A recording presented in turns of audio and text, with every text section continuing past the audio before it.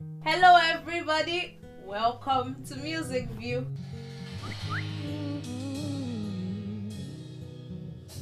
See, my brothers and sisters, let me tell you something. Hey, salvation! It is free. Salvation. But why do they sell off for market? Make a life a better place for you and me. Together So means that we tell you that their price is make a fixed. family. There's nothing you can do. That's why I say I don't totally Music disagree. always But not like I cultivates totally every soul. Together we can make a better place. Inspiring, making it heavenly. One nameless G's, this is lovely. Music is like bring it to life, the melody. With the gospel and the G start to cash happily. The bigger, the better, we're coming together like brothers and sisters with love and so stronger. Yeah, music, way better. Just G is more hotter. Music view is here, making a better life. Music always cultivates every soul. Ever so, yeah. Making your life a better place for you and me. Together we can make a family. Music always captivates every soul.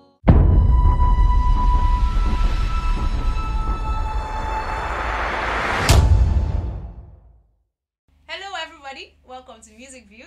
I'm your girl, Edomwonyi Priscilla. Well, today it's going to be a really exciting episode here on Music View because we have someone very important. But do not forget what Music View is about. We talk about any issue that has to do with music and we tackle setback in the gospel music industry.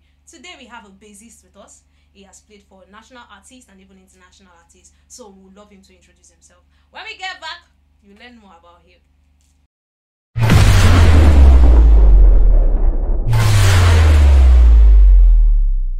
Welcome back to Music View, everybody. Do not forget to like and subscribe to our channel. Well, we have with us Agba. He will introduce himself. So, sir, let's know more about you. Thank you. My name is Joshu. That's my real name, but because of what I do on the bass, the way I play the bass, my friends started calling me Agba Joshu, Agba Joshu, and then that just become the name that I'm known with. I mean, all over, So that's my name. If you call me Agba Joshu, yeah, I will answer you. Okay. But Agba Joshu is then.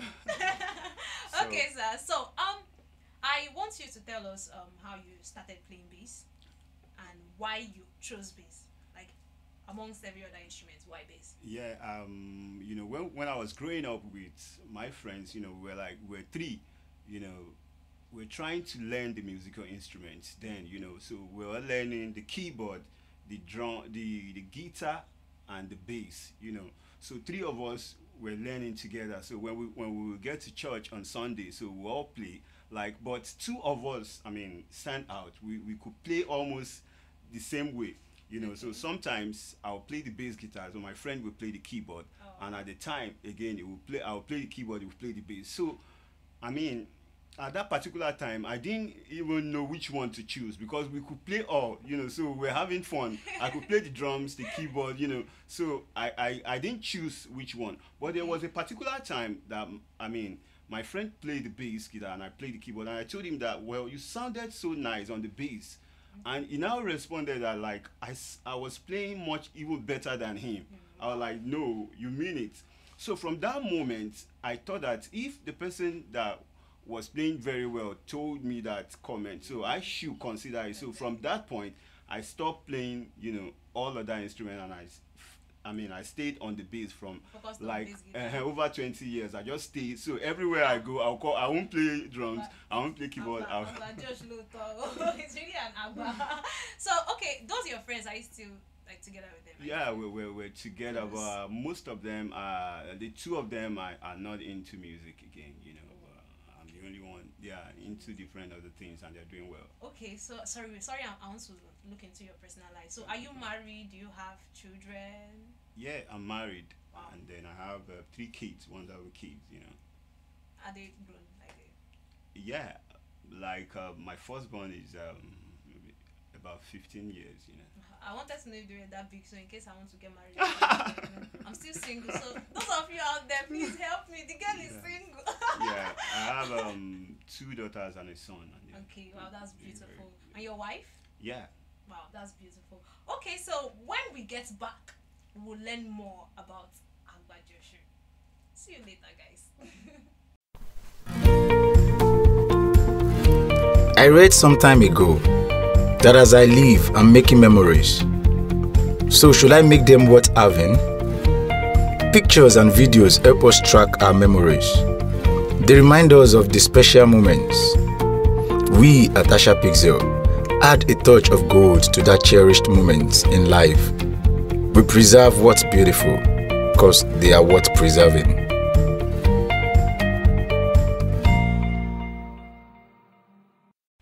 Welcome back, everybody. Do not forget we are with Agba, Joshu, the bassist. You guys really need to hear him play. Man, you blow your mind. All right, sir. So, I want to know, how has your journey so far been?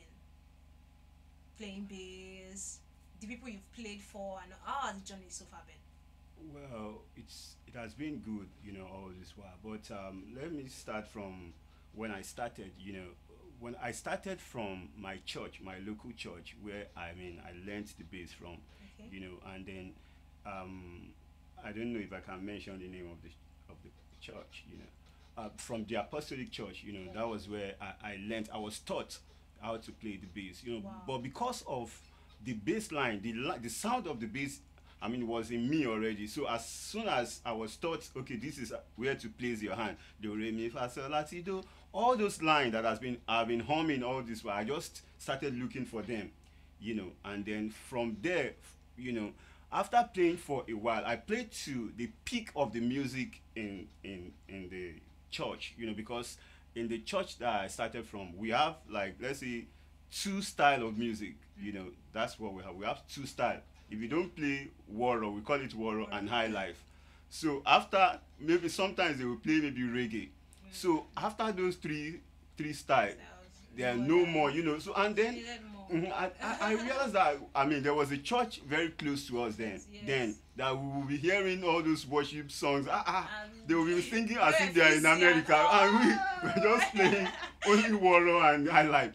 So after getting to that peak, I had to move to that church, and the church wasn't that far from my church, because then I've played to the peak that whenever when I wasn't in church, people would know. So when I moved, it became like news all over that Joshua has moved, you understand? So when I moved there, because I wanted to learn more than what I knew, so when I got there, I moved to Ebenezer Obey's church, the Cross Gospel Mission. Wow. So that was where I moved to. So I was asked to join the youth choir. That was where, so with my friend Shegun and Buki, and we were just together learning some songs, and we learned part of Ebenezer Obey's songs. At a particular point, they realized that I could play very well within that group. So they now moved me to the senior group, so I left all of them, and I was moved to. So that was how you met Ebenezer. Yeah. Okay. So from there, I played with the choir, and then I play with Ebenezer Obey as well. I play with him, and then we traveled to different states together, to different, concert, different, God should connect revivals. us like this, so should be meeting big people like this. So I heard you've played for some international artists, Yeah. a few. Yeah. So can you tell us more how you met them? And Yeah. Before I will get to that point, I think after playing for Ebenezer Obey as well Okay. too, it got a point that I needed more. You understand? I Always needed more, learning, and I how to think grow. that's like that is life, because we have to always be progressing. So Yes, I had to sure. join Mike Karemu's group, and then at that point the bass player that was with him left him, so I joined him, and because the bass player that was there has set a very high standard, so it helped me because I had to meet up Meet that up, standard. like- So I had to do a lot of work to be able to get to that point. there. So that really gave me the pop. I think playing with Mike Karemu, is what has given me the fame that I have, because then Mike Karemu's band was known all over, and as I started playing for him, so a lot of people get to know who I am and what I can do on the bass. So after that, I worked with this present house, Pastor Tony Rapu's church, and there we had professional musicians that even when I got there, I was like, wow, like people that all of them were professionals, like team. So you understand, from there And then, when I was there and I was with my career, so we traveled to the UK almost every year. So I traveled there. So we had concerts at, in Nottingham, Liverpool, Manchester, as in all of, I can't even remember all, all the places that we've been to, And then there was a time, we were there for 5 months, and I was like, wow. And then I didn't plan to, like stay that long. So I actually picked my load one day and told them that, please, me, I'm going home. Oh." They had to beg me that, wait now, we haven't finished, I mean, we haven't done what we came here for. You understand? So, and then I came back home, and after that, I've worked with a lot of artists. I've worked with Tim Godfrey, I've worked with Tosin Martins, I've worked with Nosa, I've worked with what's her name? Yetunde Are, I mean, Yemi TPS. I've worked with, I can't remember, I mean, all of them. So now, it's a privilege but to sit another close to you. thing, But it's like, are you sure I would not tap for your grace like I just yeah, tap for a little bit? yeah, for the international artists, I okay. actually work with a few of them, one or two. There was a time we traveled from Nigeria to Ghana, and then to play with Ron Kenoli. So we had a concert, so we had to, travel, to go and work with him, and then with Yolanda Browns and some of those foreign artists. All right, sir. So I would say your relationship with these celebrities. You see, Ebenezer Obey, like Ron Kelani. Why am I finding it difficult to pronounce that name wrong? Whatever. But have you been able to keep that relationship? Like, been able to? You still? Yeah. Are you sure you will not connect me to them?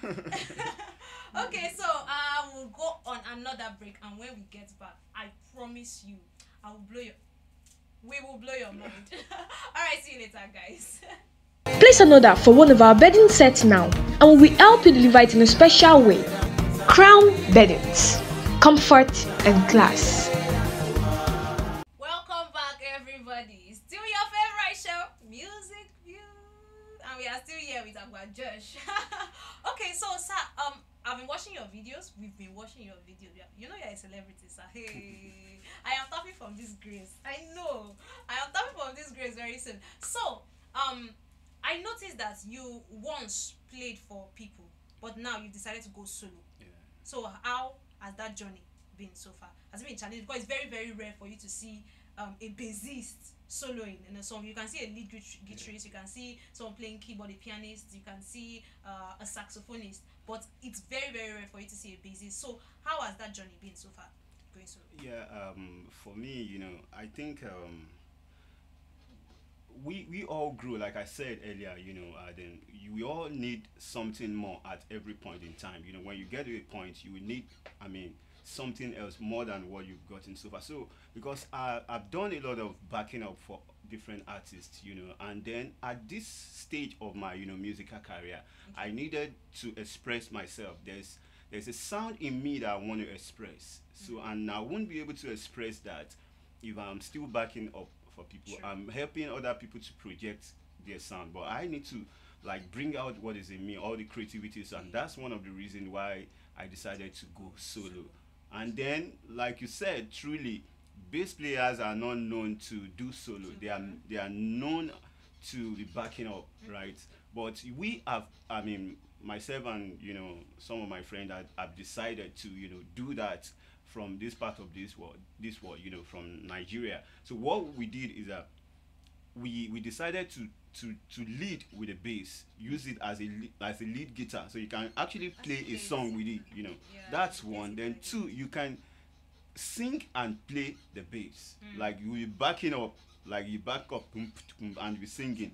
Then another thing is you can have a group whereby you are the leader but you are not singing, and you are playing backup, and other people you give them what they are going to be playing, but you are the one that is leading. So it's in 3 stages. You can be playing, using the bass to play a song, then another one you can be singing and be playing the backup, and the third one you can be playing backup but arrange the song that other musicians will play.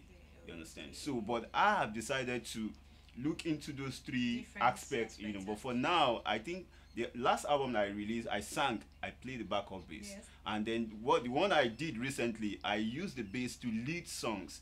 And what I'm going to do next is I'm going to arrange songs, and then the other musicians will play along with me. You know.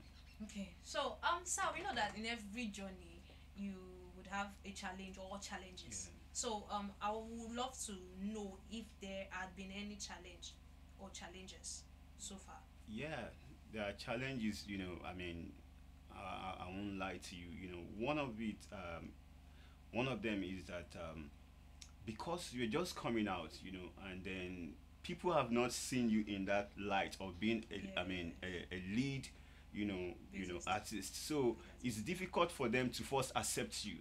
You know, they were like, what are you trying to do about Joshu? You know, you understand? So you need to first win that. So, I mean, acceptability, you know, it's one of the things. But for me, I mean, I know where I'm going and I know what I want. So So you have to believe in yourself first. Before people yeah, believe so in you. so Yeah. that's it. One, then I mean, like with some resources, you know, we're trying to get most especially financial resources, because now you are going to find for funds for yourself to push what you, because you're doing your own thing. You need to look for funds to push it. You know, and you need to look for, apart from funds, look for human resources and, you know, every other resources that you need, you know. And thank God that, I mean, some people are coming around to, you know, to help. You know, these are part of the challenges, you know, like resources, both human, financial, and all of that. You need to get it yourself to be able to push your own thing, because before you are just the person that you're working with as Would have to pay, look for whatever, you just enjoy it. But now Yes. you have to now go and look for all the things that you will need to push yourself out. You know, you will not really know what the person you've been backing up as in going through until you face that particular challenge yourself. That's why it's not really good to judge people fast. You're right. So thank you very much, sir. You're welcome. We would love to hear you play. We want to hear that sound. We want to hear you play. So we'll go on a quick break, and when we get back, let's just go. Let's just go.